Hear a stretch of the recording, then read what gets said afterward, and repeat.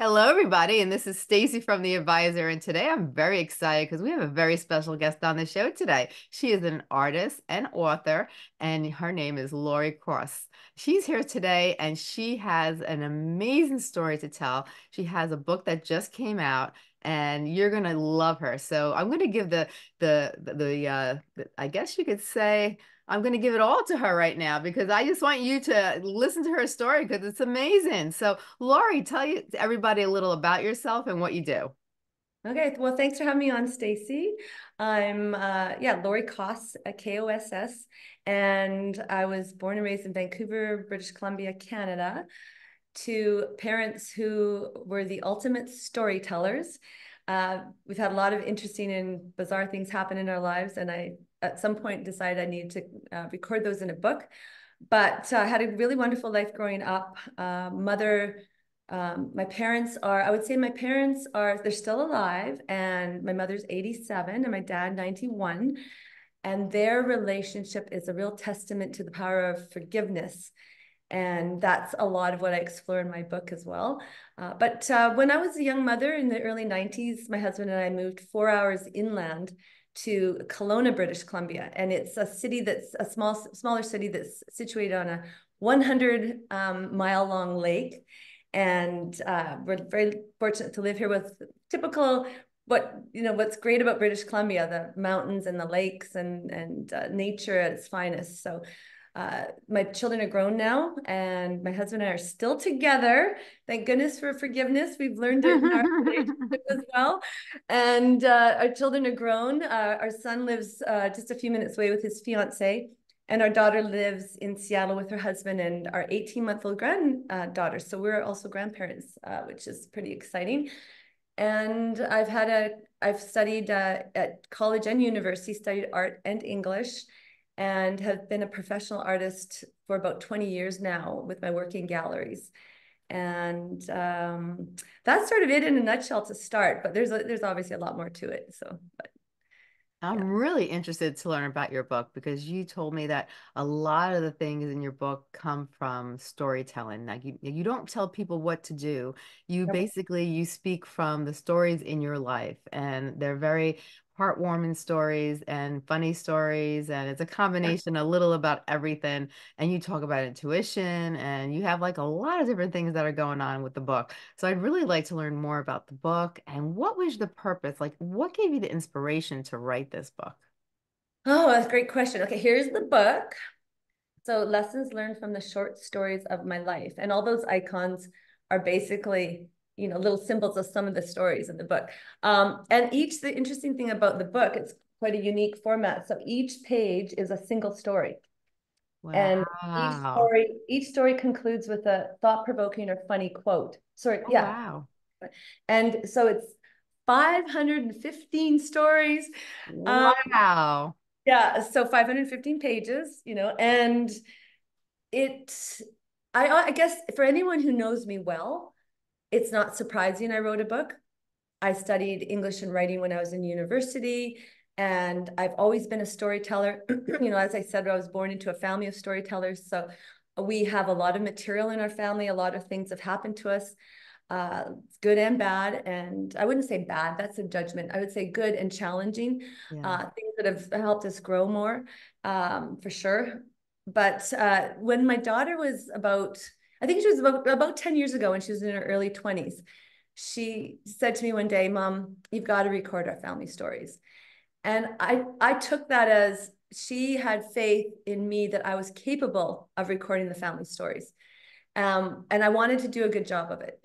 And I knew she was right. Like I knew that we had enough stuff that had happened in our lives as a family, but also to me personally, that they deserve to be recorded. But I didn't at the time think of them as individual stories. Yeah. I thought of it as the story of my life, Right. which deserved to be recorded as everybody's does, because we all have a story, as they say, right? We all Yes. do.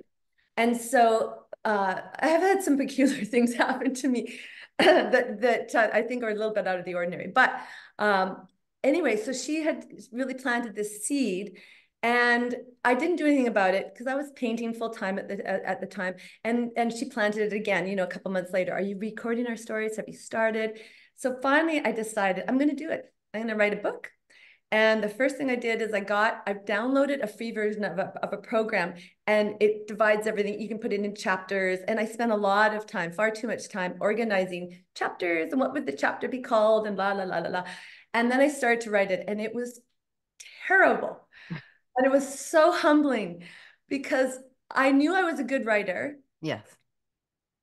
but I didn't know what I was doing. Clearly, I was way over my head, and so I shelved it.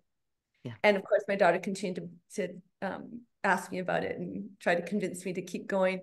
And she's a fabulous writer herself, actually. And our daughter ended up going to Harvard, which is one of my what is the chance stories, because we're just a small town in Kelowna. This is an aside, but a worthwhile aside. She was 12. She told us she was going to go to Harvard one day, and we patted her on the head. Nice, nice, nice idea. Good dream.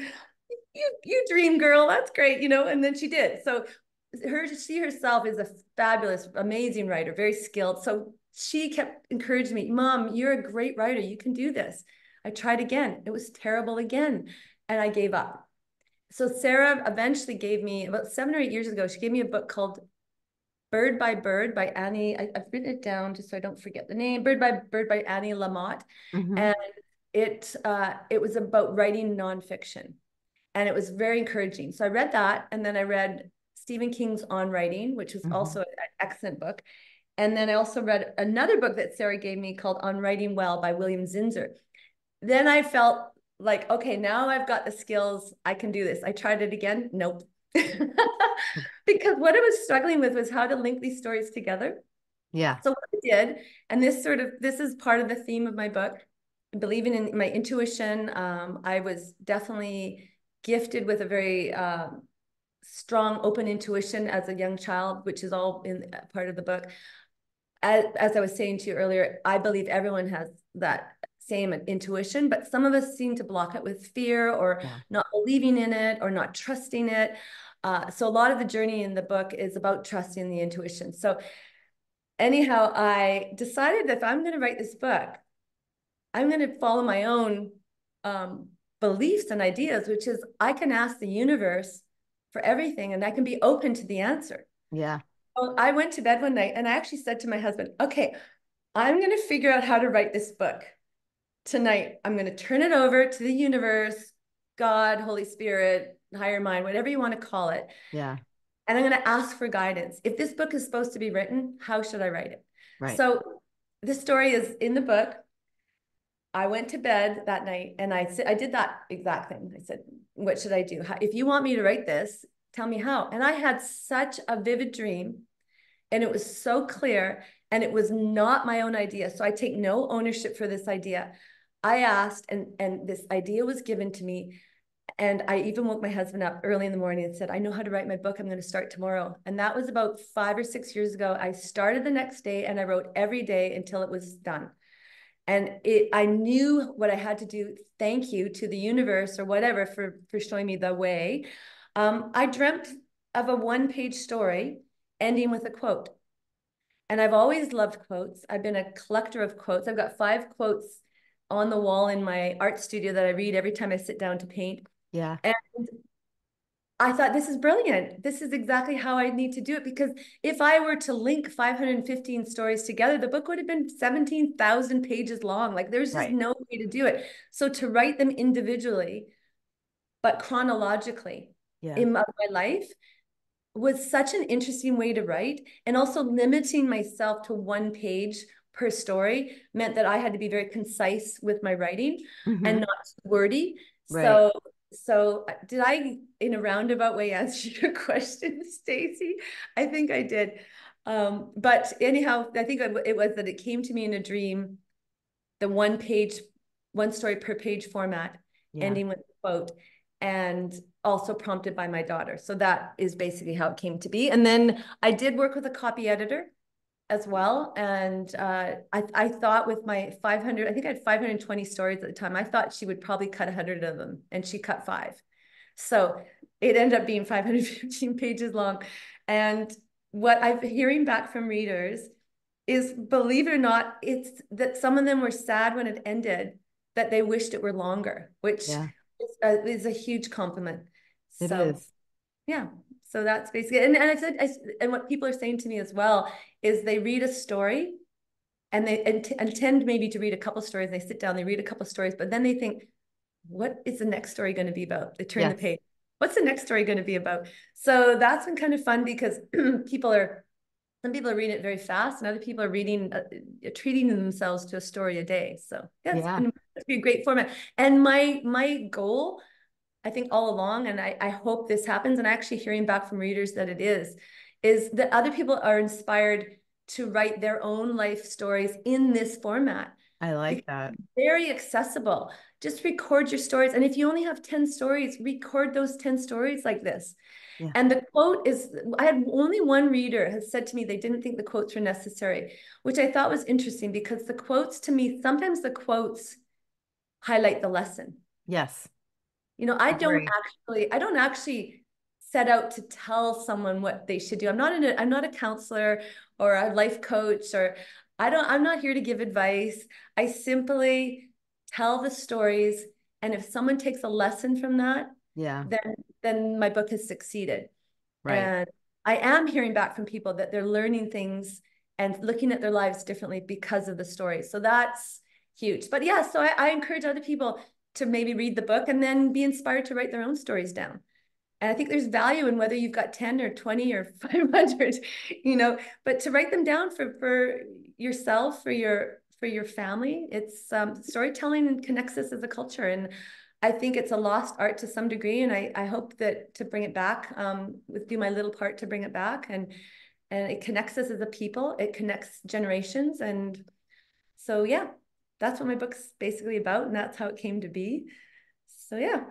I love that. I've written 20 books and I've never thought about writing one story at a time. I think that's a fabulous. I think it's really a unique way of writing a book. And I like it because it does give like a cliffhanger at the end. Yeah. It's like, what's next? What's next? And I think that's fabulous because you have a fresh new story after each story. So it's Yes. not ongoing and just dragging along. You have something brand new, on each page. So a beautiful story that begins and ends, and then something else begins and ends. Just like the concept of life. We begin and there's an ending. And it's the renewal, the cycle of life, the beginning, the end, the beginning, the end. And I think because we're so used to that format in our own lives, the beginning, the end, the beginning, the end, it's kind of something that's just built in us that we kind of draws us to that format, and I think it's a brilliant format that you did. Now you talk about intuition. Now, where does intuition play a part in this? Yeah. So I actually, because there's 515 stories, I had to write down to remind myself of where certain things are. Uh, I can't have a table of contents. Think about it, 515 stories. A Yeah. table of contents would be like 20 pages long. Like, so I actually, have written down a few things. So yeah, the intuition, the first one, I don't know if I've got this written. Oh, it doesn't matter. I remember it's one of the first stories. It's like very early on. And my mother says that this is the first time that she realized that I had some kind of unusual intuition. I think I was 4 at the time, that my mother and father were trying to ignore. They Mhm. would think something and I'd answer their question, that kind of thing. Yeah. Uh, and the one that they recall being the moment where they were like, okay, there's more to this. There's something going on here. This is definitely not, this is unusual. Now, and having said that, like I mentioned earlier, I don't believe it. This is something that I just happened to be lucky to be born with. It really is, from my experience, in everyone. Yes. But people block it with fear. And I think one of the things my book has given people is and I've heard this from readers, I've gotten letters which just warm my heart. You have given me permission to trust my intuition more. And I'm like, hallelujah. That's exactly one of the reasons I wrote the book. But the very first time was when I was 4 and I was coloring, and I remember this. And my mom was at the kitchen sink and I stopped coloring, and I had this vision of my grandmother on the bus. And I could see her reaching up to pull the string. I saw it. I think she was wearing a purple scarf. And I said, oh, mommy, grandma's coming to visit. Mom said, oh, no, she's not. And I said, yes, she is. She's on the bus. She's going to stop by. And mom said, no, honey, she's not. Grandma's not coming for a visit. And then ding dong. And we go to the door and there's grandma. So I was just on the bus going by and I decided to stop for a visit. So that was the most clear kind of one that she couldn't argue with that. It was so clear. So Yes. that strong intuition has followed me through my entire life. I will say that it has gotten dimmer, less accessible as my mind got busier. Yes. So, and my mind got very busy into my 20s and 30s and life and children and that was less accessible. But as I learned to calm my mind down and find quiet again, and I'm a yoga teacher as well, a meditator as well. When I've been able to do that, the intuition has been more available again. I've never purposely tried to read someone's mind, but I have countless times had access to what someone I love or other people are thinking Yes. very clearly. And one that comes to mind that, was, there's no way to explain this otherwise, was when I was working, if I were very, very busy with, focus is a better word, very focused on some other thing, the intuition seemed very available. Yes. If I were trying to figure out what someone's thinking, or I would never do that. To me, that's an invasion of privacy and never has interested me at all. Yes. And I certainly would never call myself psychic or clairvoyant or anything like that. I think all our minds are connected on some level. So all I'm doing is I think all I have is some access, open access, like we all do. I have less blocks to it, perhaps. But there was this time when I was in my late teens, early 20s, and I was working at Exhibition Park, which in Vancouver, that's the horse races. I was a teller and I was very focused on what I was doing. And I was, like one pointed focus, which is almost like a type of meditation in a sense. You're so focused and concentrated that my mind was, I guess, open. And I started to hear a voice in my head of someone saying, oh, David, I love you so much. And I'm thinking, what is that? But I finished what I was doing, sat down in between the race with the people next to me that were also tellers. And I thought, who could be thinking about someone named David? And clearly it wasn't the guy next to me. He had a girlfriend named, and Sandra or something. And then the woman next to me was in a committed relationship with someone named Bob or whatever. And so this continued on until, as we continued to work, the thoughts got more explicit and I really didn't want them in my head. And I knew someone nearby had to be thinking it and I Yes. was picking it up. So we sat down in between races and I turned to the woman next to me and I said, who is David? She just went like white in the face. And she said, she was in a long-term lived with a fellow, I can't remember his name, but it doesn't matter. They lived together. I knew about that. He whispered to me, oh my gosh, how do you know about David and me? She said, we're having an affair. He works on the second floor. And she said, nobody else, we've told nobody. What are you, psychic or something? Because I don't believe in that. And I said, I bet you do now. That wasn't, like I said, I don't believe it's a psychic phenomenon. I think it's just being very open. Yeah. We all hear voices in our head, but we ignore that or ignore it, or we say it's coincidence. Like you think of your friend and then they call and we think, wow, what a coincidence. Yeah. I don't think it's a coincidence. No, I don't either. And I think that what the book has given people is that permission, as somebody said, to believe in those moments where you think of somebody or you think of a thought or something and someone else might be thinking that. And then you ask the question, your husband or partner says, oh, I was just thinking about that. Right? Like everybody has that.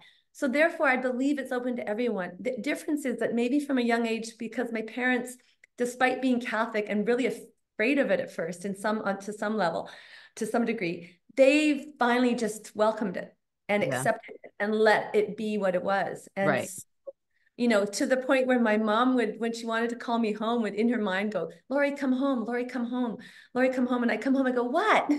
Why do you want me to come home? So it actually it's been something that we've used, in fun and also never as a serious thing, but also just a way to say, this is available to everybody. Right. And we need to open our minds more to it because we're all connected on some level. 100%. I think everyone has the sixth sense, I call it. Like we all can connect with our inner selves. We all have the ability to connect with our intuition, and we can connect with others also. And if you think about it, we're all made of energy. The world is made of energy. We're made of Yes, energy. And 100%. and if there was no energy, we wouldn't exist. And the same thing, if you go into a room and you're full of positive people, you're going to leave that room and you're going to feel charged up. Now, if you're in a room and no matter how nice the person may be, if they're negative and they're interacting with you, you're going to leave the room and you're going to feel drained, like a vacuum just sucked the energy out of you, because Yeah, it's the energy. We feel other energies. We can bring in other energies. Our intuitions can feel the other energies. As if we in tune ourselves, mentally, physically, spiritually, we're all connected. yeah. And, everything that happens to us happens, I believe, for a reason. I I I really do. And I love the fact that you tell what is it, 504 or 514 stories? 515 stories. Yeah. 515 stories. I think that's amazing. I can't tell you. That is just a brilliant idea, because it's like, sometimes you could read a story and, sometimes the chapters could drag along a little bit, or sometimes you could lose interest, or sometimes, it's just so much content that it's overwhelming because the chapters are so long.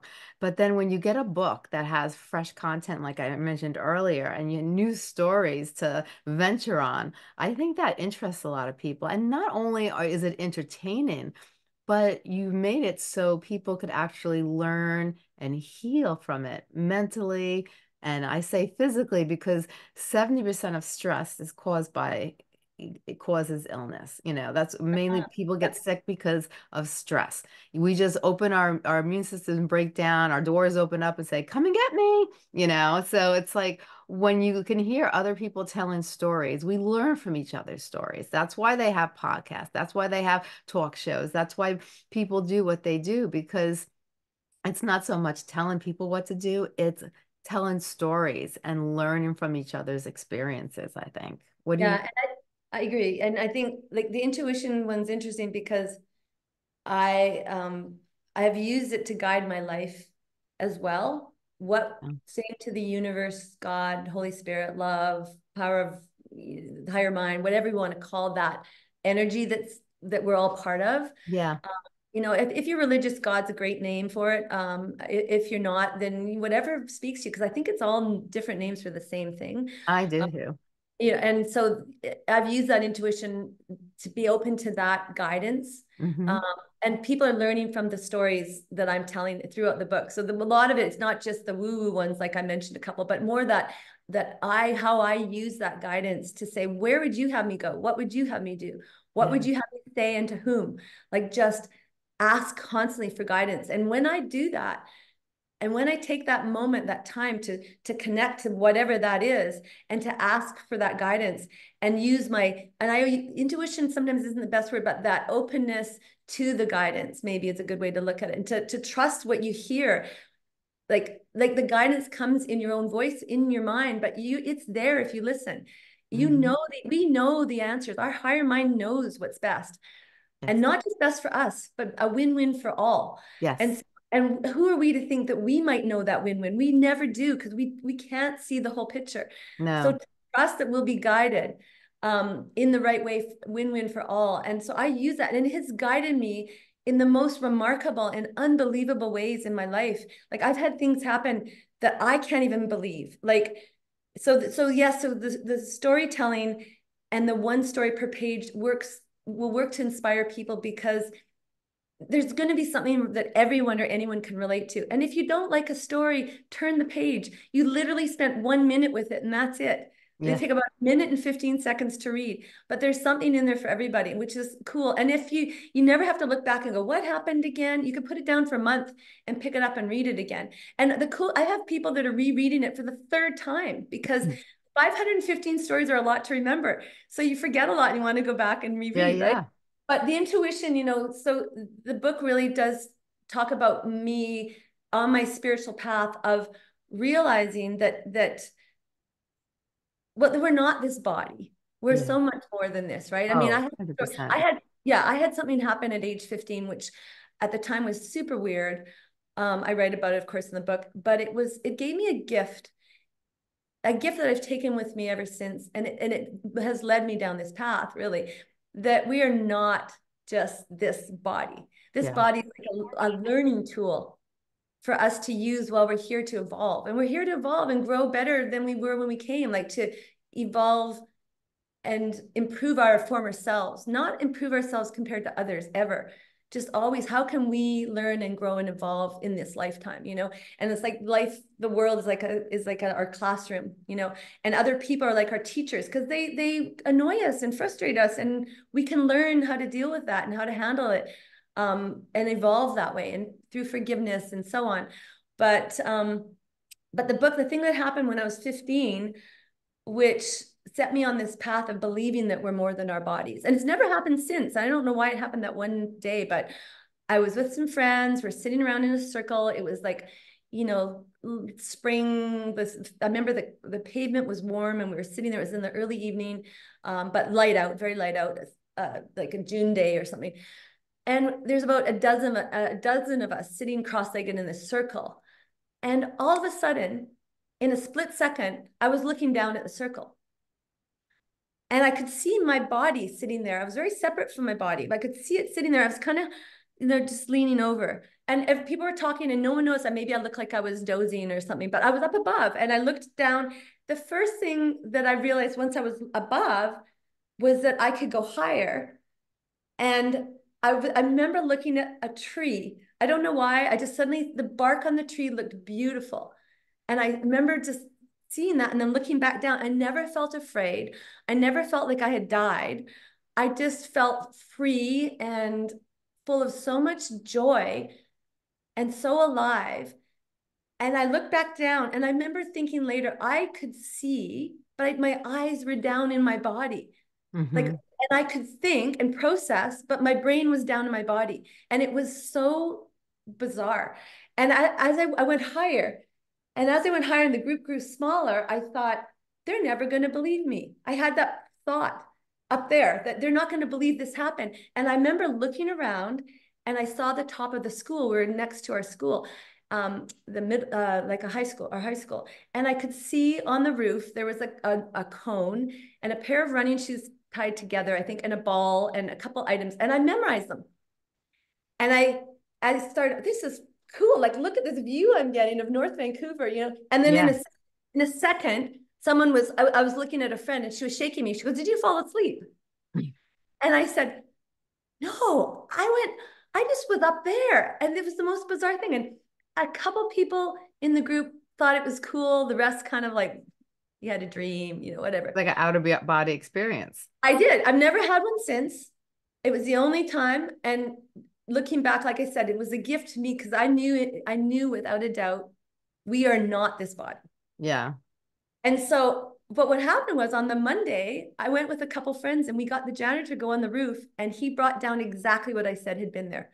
How else could I have ever known what was on the roof of the school? Yeah. So it was pretty much proof, right? Right. And it really affected me at that age to just know that we're so much more.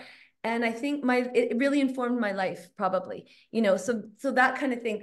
But overall, you know, the book at the end of the day is still just a person who happens to be an artist, who got married, had some children, has some cute stories around that.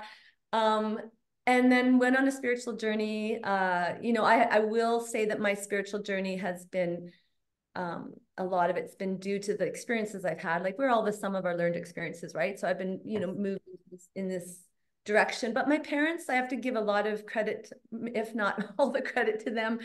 My mom is a recovered alcoholic who found a spiritual path back in the 80s that she committed to, which I thought was hogwash, honestly, at the beginning. But I saw change in her and saw just an amazing transformation that to Yeah. this day has existed and continued. She's never missed a day of reading. And the book is called A Course in Miracles. I don't know if you're familiar with it. Yeah. You know, there's many, many paths to the same goal. This just happens to be one of them. Yeah. You know, that path being peace of mind and evolving and growing and learning. This happens to be one of them. And it's the one that I finally, after seeing the change in my parents, both of my parents, and realizing that, you know, they have grown and learned and changed so much, so dramatically, that there's something to this way of thinking. And Yeah. basically, it's a spiritual study course that is essentially about learning to change your mind through the power of forgiveness, and using your relationships to do so. So that's it in a nutshell. And so I'm grateful to my parents for getting me on this path as well. But they didn't get me on it by telling me to do it. They got me on it by living it. Yeah. And that's what my book is. I'm not telling people you should do this, that, or the other thing. I'm not in that position to do that. That's not my role. I can tell you how to paint. Yeah. I give you lots of advice about that, but I don't give any advice about life. I simply live. This is how I live my life. These are the lessons I learned. These are the things I experienced. And if you take something from it, great. And one example, which I think is one of the best examples in my book, and I've had countless people mention this one story that happened just a few years ago. This one sort of shows how I tell a story that someone can take a lesson from. Yeah. I'm not preaching or giving advice. Like I said, I just simply had this happen to me. So my husband and I go to Starbucks. Mm-hmm. It's like 4 years ago. And it was before the pandemic. So probably just before the pandemic. Right. And he went in to get a coffee. And when he came out, he said, "You're not going to believe it. I got my coffee for free."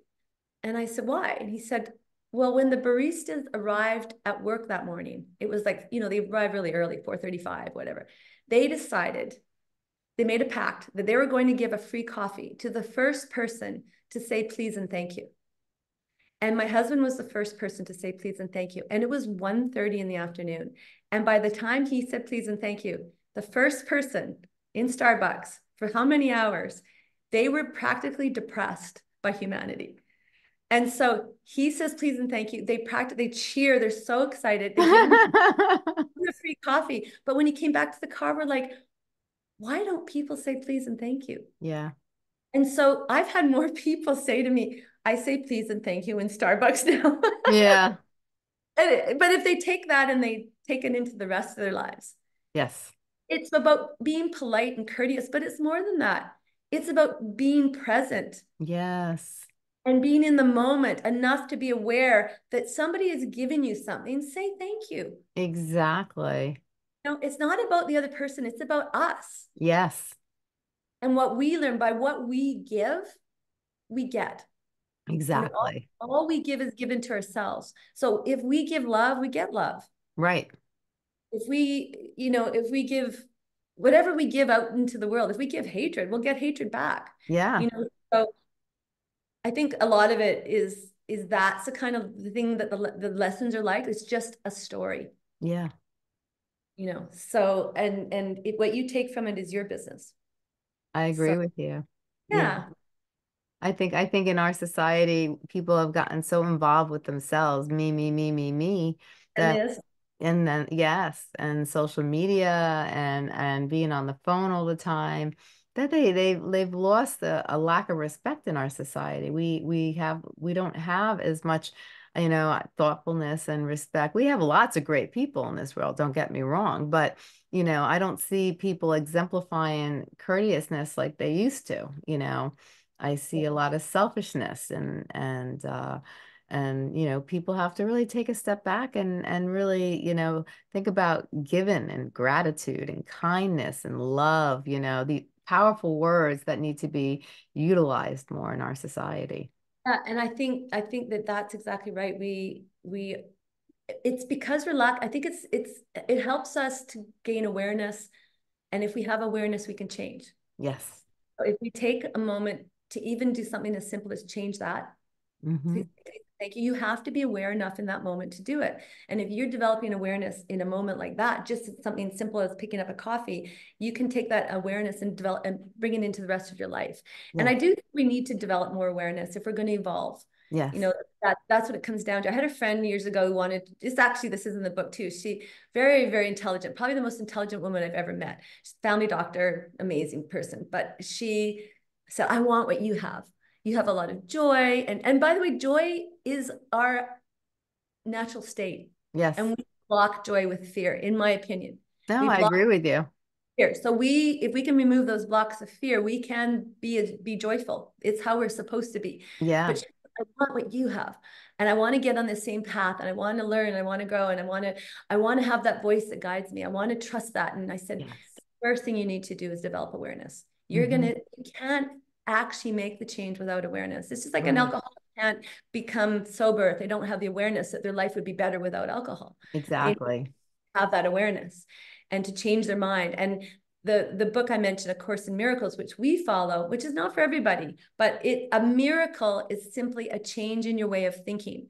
It's Yeah. about changing your mind. And, and basically if we are able to be aware enough, we can change our minds and how we interact with people, how we interact with ourselves, how we interact with, our higher power, whatever that might be. And so to me, that's what it's really all about. And yeah, so I don't know where else I was going with that. Now, if you had to take from everything we discussed today, if you had to take a couple of takeaways that you want to emphasize to the listeners, what would you emphasize? I think that I hope that what my book achieves in people's lives is not only entertainment, because we haven't even touched on the fact that it is hilariously funny. I don't toot my own horn very often, but I will say that I can write in a very amusing way, and I've had some hilariously funny things happen to me, and I've had readers say, your book is laugh out loud funny, like literally laughing my head off when I read it. So Yeah. that which balances nicely with the rest of it, right? So I would say if you want like that, my book will entertain you. It will guide you in a self-help way where you're reading a memoir and you don't realize you're actually reading self-help, because it will present you with opportunities to change your mind, to look at life differently, to open up your idea to what life could really be about and why we're here. Yeah. And follow your intuition or your higher guidance, whatever that might be for you. And I hope that readers not only enjoy it as a journey, and my life has given me lots of reasons to write. So Hmm. be amused, be amazed, be wonder about. I lived in a house that was like haunted at one point, and we can't explain it. So read about that and wonder yourself.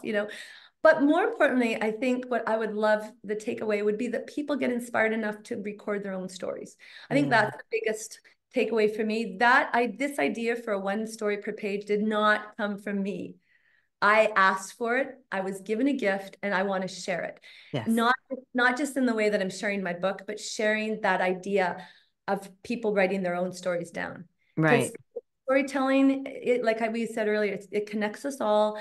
And there's just so much value in it, through the generations as well as just from person to person. So that Right. would that would be basically what I would hope, I people. love it. So Now, tell me about your website because you have your book on your website, but you also are an artist and you have all different types of arts as well on your yes, yes. I actually, I'm a professional artist. I've had my work. Actually, you can see them. I can turn this slightly. I've had my work on Canada Post stamps.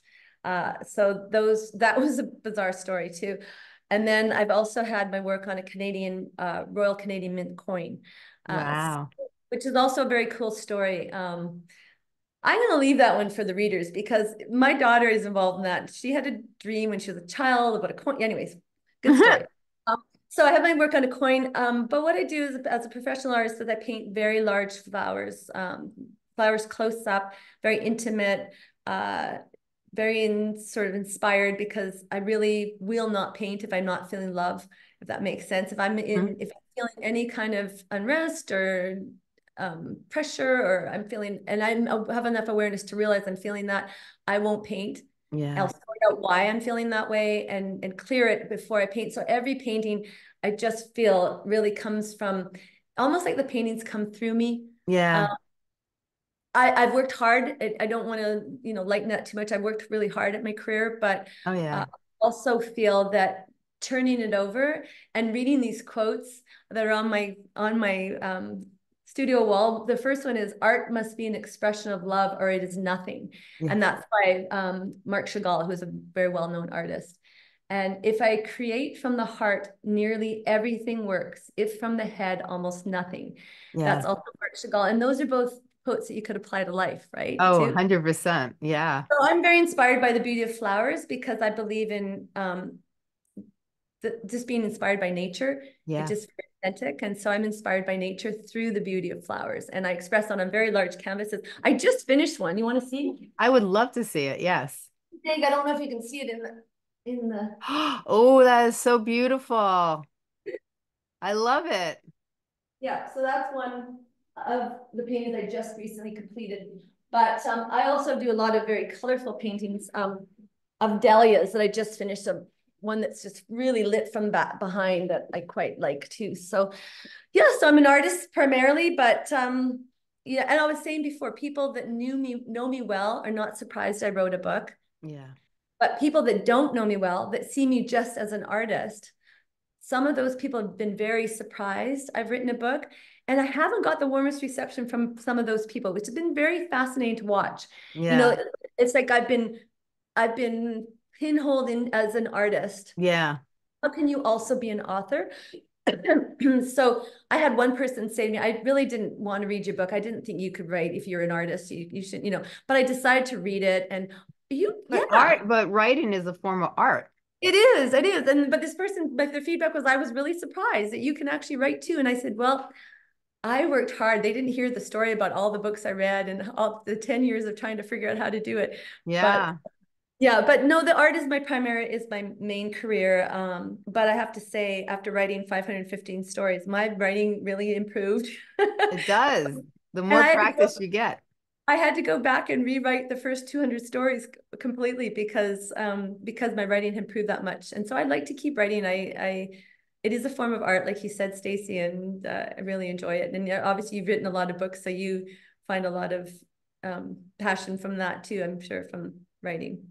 Oh yeah, definitely, definitely. And it is a form where you go deep into your heart and your heart speaks to you and you just put it on paper. Just like, your heart speaks to you, but then you're putting it on a canvas. So it's Yeah, really it's a different process, but it has the same concept in a sense.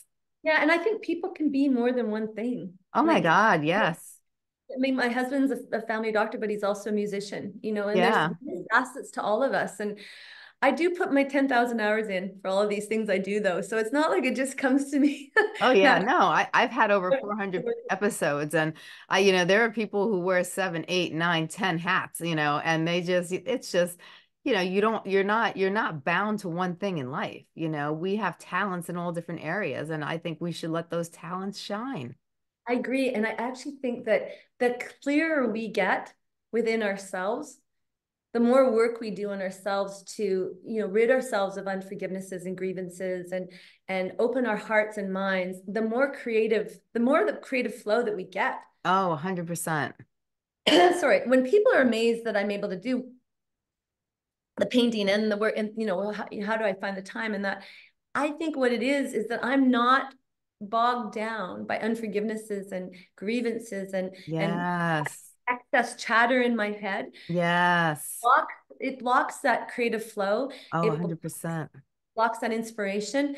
And so I would say to anyone who is out there and wants to be successful in the creative field, work on yourself first. Like, Yeah. work on yourself to clear all that stuff that is bogging you down.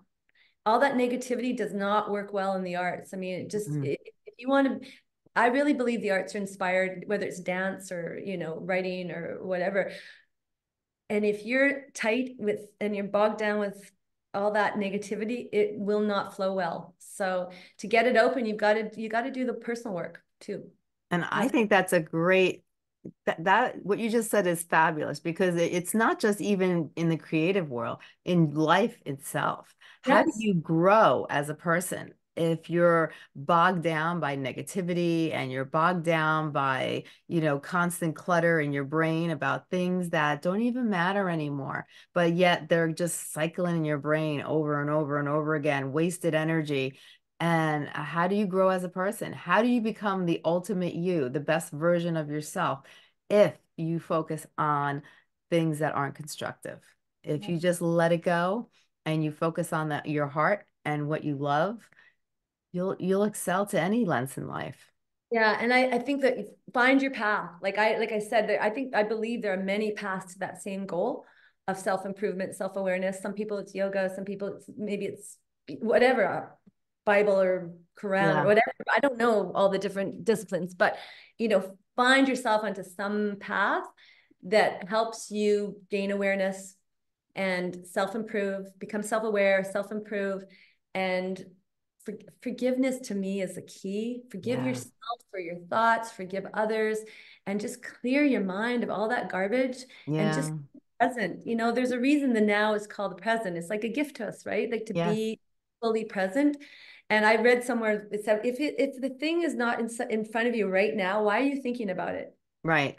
And so that gaining awareness just around that little thing for me was huge because you blow drying your hair, or you're driving the car and your mind is somewhere else. Yeah. Why? Why? Exactly. And if you learn to focus on what's right in front of you and stop thinking about the past, worrying about the future or regretting the past and all that stuff that takes you out of the present, Yeah. and you stay very focused and present, it's amazing what you can do. And it's amazing the joy you can feel. Yeah. Joy is 100%. natural, but we block it and we can unblock it. And that's part of the message in the book is I just love it. my own experiences because I've had some tough stuff happen. I had every reason. I know we probably need to end this soon, but there's a section in the book about I had a very serious health issue, and I won't Mhm. get into the details except I went fully deaf in my left ear and ended up bedridden for months. But anyways, that story, I was really challenged to apply my path Yeah. during that. So it's not like everything has just been golden for me. I've Yeah. had challenges too, and able to use that self-improvement, self-awareness work during a really difficult time too. So, because I know people have a lot of challenges out there. I know it's not easy. Life Yeah. is not, but these tools will help when things are bad too. So I love it. I love it. Now, where can people find your book? it's on Amazon, so Amazon.com or Amazon.ca. It's also on Barnes and Nobles, but everyone seems to go to Amazon these days. Yeah. I would appreciate reviews. I've had 26 reviews so far, and I've got 5 stars, and which is great. And um, yeah, so you can find it there. You can go on my website as well, lauriekoss.com. So LaurieKoss.com. It is available to buy through there, but it makes more sense to buy it through Amazon, to be honest. And unless you want a signed copy, in which case I can send you a signed copy.